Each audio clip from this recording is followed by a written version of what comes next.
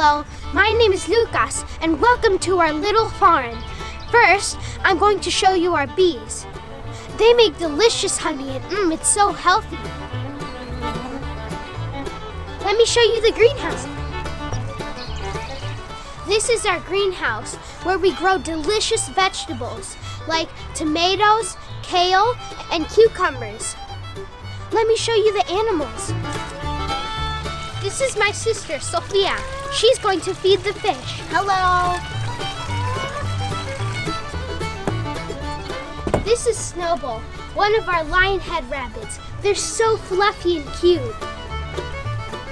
Also, we have many chickens. We collect their eggs every day. This one's name is Gloria. She's mine. And our newest addition to our little farm, the quails! And here we have our hatching time brooders, quail cages, and hopefully soon a brand new incubator. I like hatching time quail cages and brooders because it's a system that grows. So if you want to increase your flock, you can build on top of what you already have.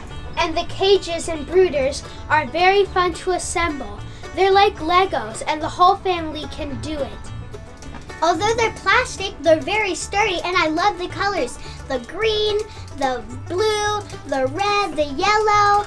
The cages are just the right size, so when the quails try to jump, they don't hurt themselves. It comes with everything you need, the waters, the feeders.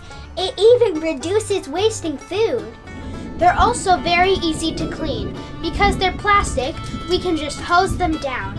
And the trays trap all the poop and the extra food that falls out so we can throw it in our compost and then use it to fertilize our garden. When the quails lay their eggs, they roll out and then it's easy to pick them up. We love having quail in our farm, and hatching time makes it so easy. They also have great customer support. Whenever we had issues or problems, they always helped us out. Bye!